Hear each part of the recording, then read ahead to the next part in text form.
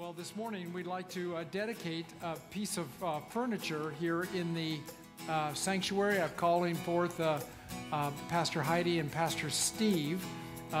If you'll remember, Pastor Steve preached when I had pancreatitis that one Sunday, and what did he say? The only thing he had to remember was? See, you did a good job.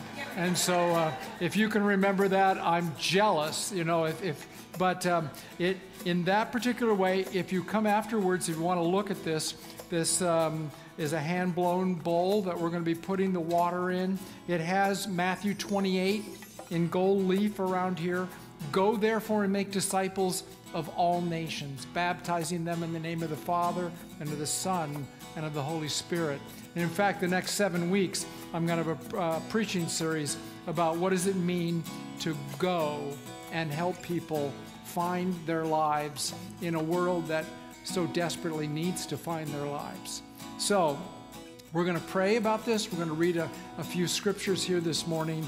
So my friends, today we give thanks to God and we seek God's blessings as we set apart this new baptismal font to the glory of God. And reading select verses from Psalm 29. The voice of the Lord is upon the waters.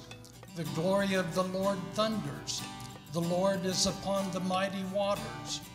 O Lord, give strength to your people. Give them, O Lord, the blessings of peace. And a reading from 2 Corinthians.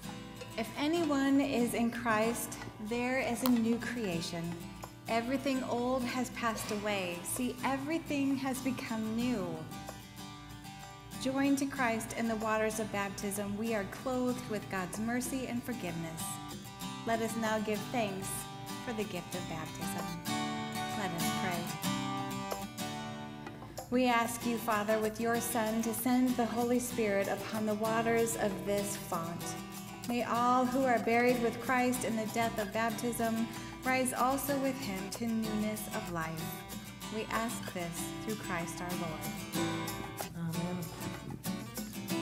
Almighty God, whose Son Jesus Christ was baptized in the Jordan River, bless and hallow this font which we dedicate to your service. Remind us each time we gather around it to baptize one of your beloved, that this is the source of our identity, the location of our unity in you, and the gateway to eternal life. And let us finally pray. Triune God, bless this new baptismal font which we set apart today. May these material things of your creation, shaped by human hands, draw our hearts to you and your everlasting promise. In Jesus' name we pray. Amen. So I give you your new baptismal font, and we're going to finally have baptisms. First one is scheduled in November at this worship service. I know that will shock you at that particular time, but that'll be great for us to have that. So I hope after worship today you come and be gentle with our new baptismal font, because it is blown glass. So, but it will be up here, probably off a little bit over here, because after worship we have a tendency to exercise in the sanctuary, at least some of our younger ones, as they make their way around the room. So thank God for our new gift.